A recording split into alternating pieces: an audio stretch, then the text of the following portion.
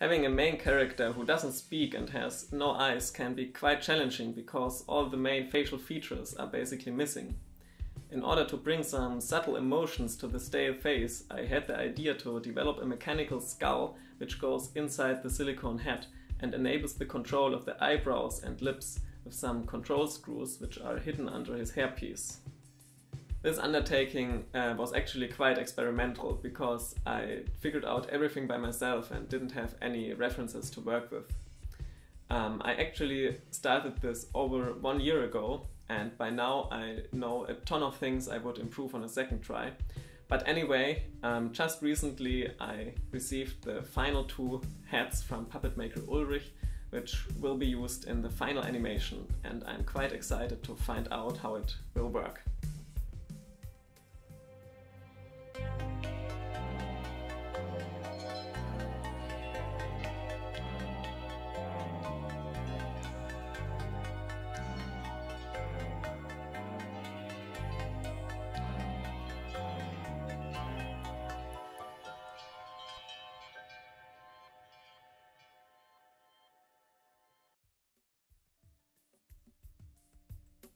I started with a very rough gypsum cast of the head, which I cut in half to get an idea of the volume inside I could work with. Then I used my design software to create precise technical drawings of all the parts needed.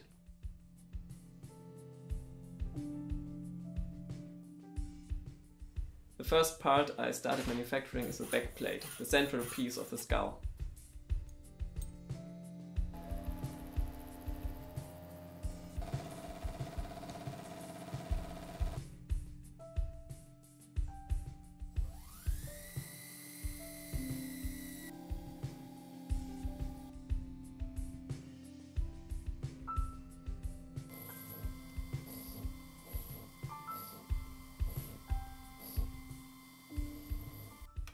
The 5 control screws for the eyebrows and lips will go directly through the backplate, so this requires some really deep holes.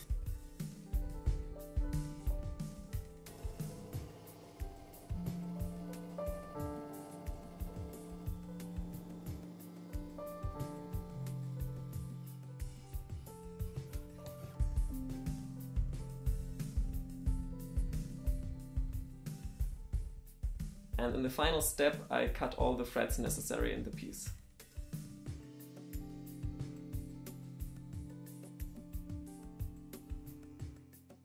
Then I went to construct the mouthpiece. This tiny piece will slide up and down behind the lips to tilt the corners of the mouth. The stainless steel connection rods are silver soldered to withstand the stiffness of the silicone flesh. And for the center connection I'm using a screw and some normal electric solder. I really hope this connection will be strong enough, and I'm still not sure. And here's the first test fit with the backplate and this cap I machined off screen. It protects the mechanism and provides the center hinges for the lips. Now for the lip pieces.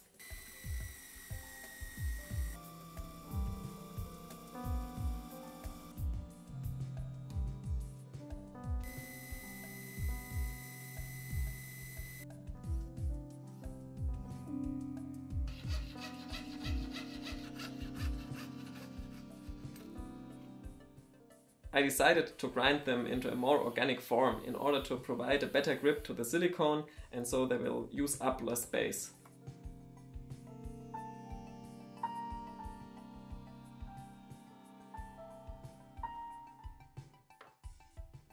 Voila! The top plate of the skull will house all the control screws and provide a snap fit for the hairpiece.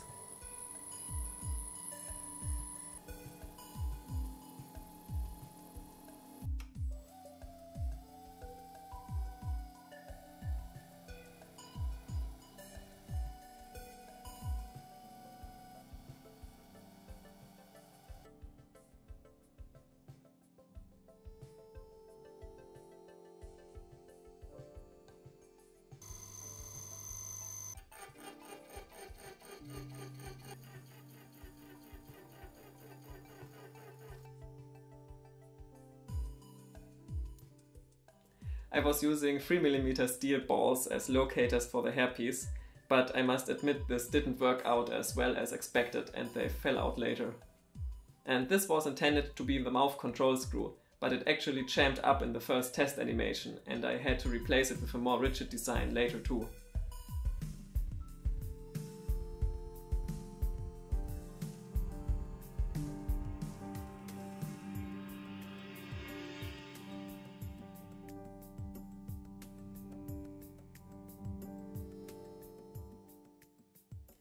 Now for the eyepiece, which will hold the eyebrows.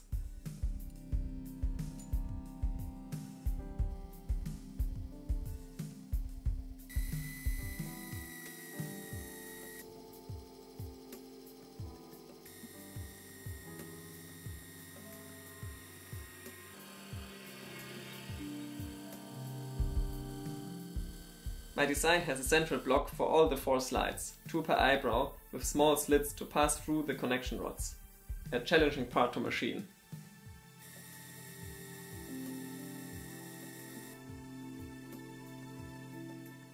Well, after breaking that first tiny end mill, I tried a different, even riskier approach.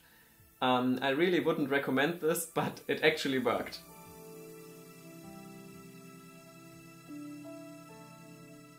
But I kept my finger on the emergency button all the time, just in case it all jams up.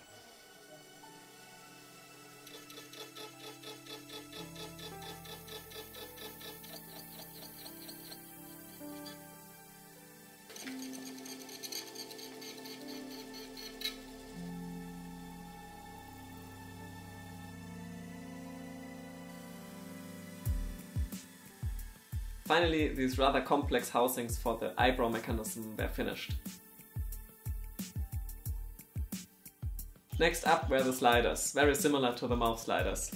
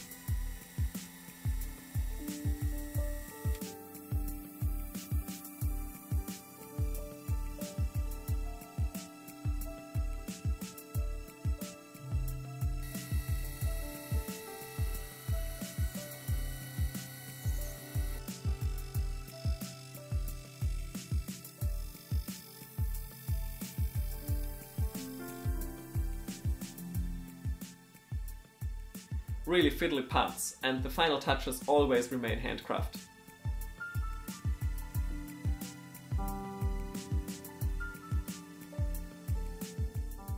Now let's see how all this comes together.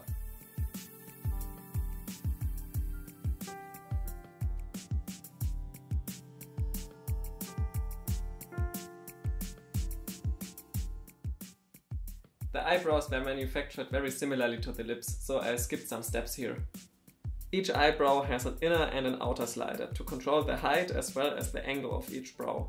The center sliders serve as hinge and keep the eyebrow in place, while the outer ones only move it up and down and are loosely connected. The thread lock I used here didn't live past the first test animation either, another part I had to redo later. I really could use a lathe here, then I could machine screws with integrated steps exactly as I would need it here. At last I crafted the back of the heads, which also include the neck connections to attach the heads to the puppet.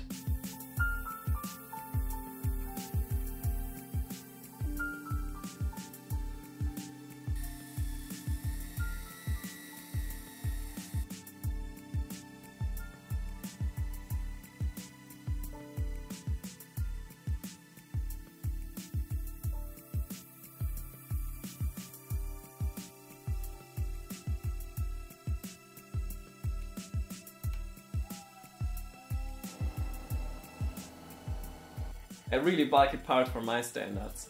I really like using these saw blades to quickly remove a lot of material.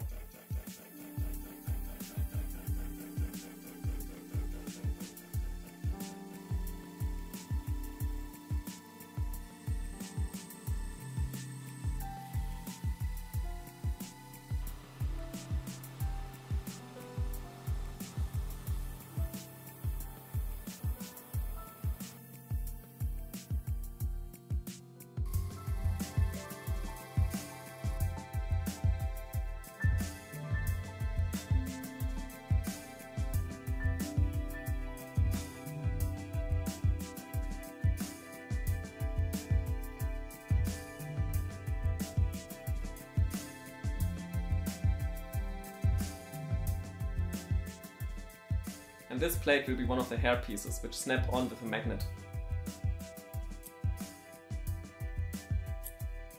And here we have the final two skulls finished. The main difference lies in the mouth area. While one of them has the lips you saw me manufacture, the other one has a jaw and will be able to open his mouth slightly.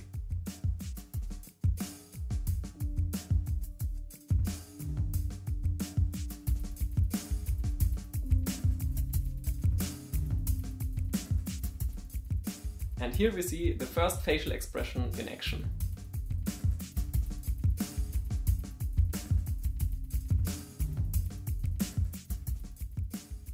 Then it was up to Ulrich, the puppet maker, to sculpt the heads around the skulls and build a complex mold to pour in the final silicone heads. This process also involved a couple of failures and retries and experiments. The first head I got back for testing had multiple issues. The forehead moves up and down with the eyebrows, preventing the hairpiece from fitting over the screws. Secondly, the mouth moves in a really uncanny way, because you can recognize the lip pieces beneath the skin. Also, the entire mechanism moved very stiffly in a very limited range, and I suspect a lot of silicone got into the mechanism. To better understand what's going on beneath the skin, I cut open the first head.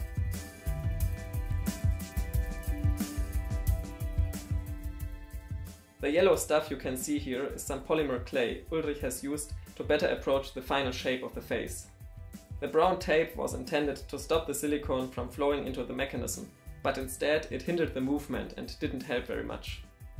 As suspected, silicone got into the mechanism and I had to disassemble and clean everything. After some more experimentation, we decided to add some foam pieces to the crumple zones of the face. This should allow it to flex more easily and also prevent the silicone from flowing into the mechanism. For the small remaining gaps, we used clay to seal them. Eventually, after many months, I now have the final two heads. The movements are still not perfect, but I consider them good enough to add some very subtle expressions to the stale face of the human main character.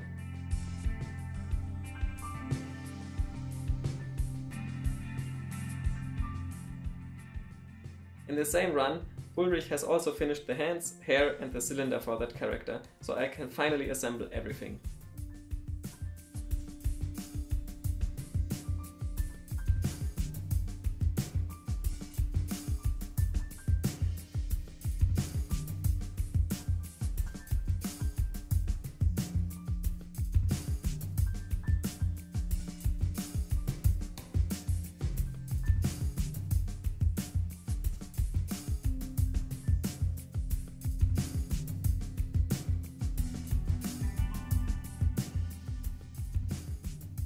I'm really excited to see how these heads will behave in the upcoming months when we finally will start shooting the office scenes.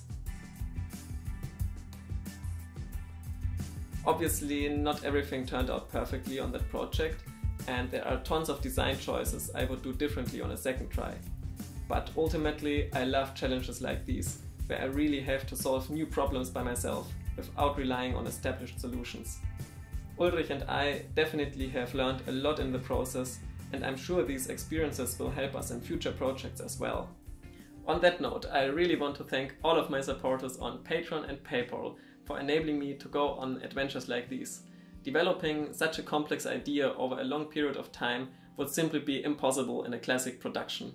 So thank you all so much, I hope you enjoyed this video, and if you're new to the project, make sure to check out my other videos and the links in the description to find out more details.